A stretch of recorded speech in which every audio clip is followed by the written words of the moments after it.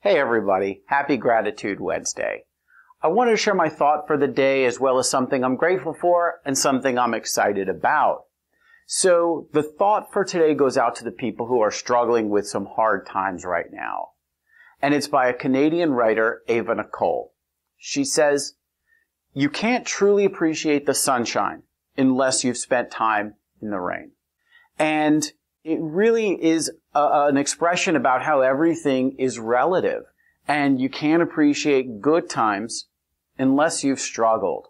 Understanding that nothing is permanent. And then you can take a step back from that and you can also look at an expression my mom used to say, which is, just like the good times seem to go so quickly, when you step back and you look at it in a snapshot in time, the bad times will go very quickly too. And I want to step out of whatever we're going through right now and take a look at it in the big scheme of things.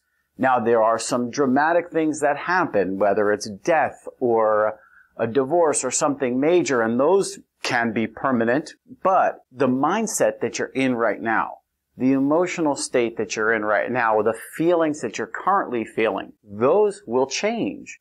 So the point is persevere. Use this as fuel to know that whatever I'm feeling is going to get better at some point. And it's also a good way to level set when things are going really well. Because when things are going really well, it's very easy to just ride that wave and not be present, assuming and expecting that they're going to stay really good forever. And again, just like with the bad things, they're going to change and they're not going to be permanent too. So what you want to do is savor those. Be present for those positive things, just like you kind of have to get through the negative things. I hope this is something that you guys can look at and use to get yourself out of something that may be a tough situation or a tough time in your life. As far as something I'm grateful for, so I have a 17-year-old son. And he's been struggling trying to figure out what college he wants to go to next year. And he finally made a decision. I'm really proud of him, really grateful. A son who seems to have everything going in the right direction and making good decisions. That is my gratitude for today. As far as something I'm excited about all these conferences coming up. There's a bunch of speaking engagements that are going to be happening in the next month, 2 months, and I'm just excited to get to go out and meet more people, talk to people about compliance best practices and how important it is in the world of behavioral health care. One thing I'm going to start doing on these Wednesday videos is sharing some information about upcoming events and conferences that I'm going to be at. I'd love to get a chance to meet you guys in person. The feedback has been great, and I've had a bunch of people asking to know where we're going to be next. So just a quick heads up, next week, which is the week of March 27th, I'm going to be in Philadelphia and New Jersey visiting some clients out there, but also speaking on a panel on March 29th at the Pyramid Club. And this is going to be a panel and a networking event for C-level executives in behavioral health or people looking to get into the space.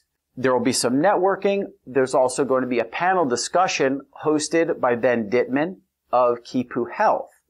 And the panel is going to consist of Glenn Hadley from Dreamscape Marketing, Eric Greminger from ERP Health, Michelle Mullaney from Prosperity Behavioral Health, and me from Hatch Compliance. And we're going to be talking about the state of the industry, some new changes as it relates to payers, marketing for behavioral health, compliance and regulatory information, and a whole lot more. So if you're interested in attending the event, you can reach out to me directly, or you can click the link that I'm going to pop in the write-up here, and you can sign up there.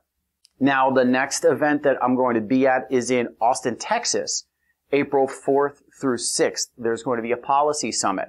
If you have any interest in learning about regulations and how they get codified and the people who make the regulations and the standards, this is a good one to go to. It's going to be held in Austin, Texas on April 5th. Thank you guys so much for watching this. I thank you for your support and your feedback, and I look forward to next week. Have a great day.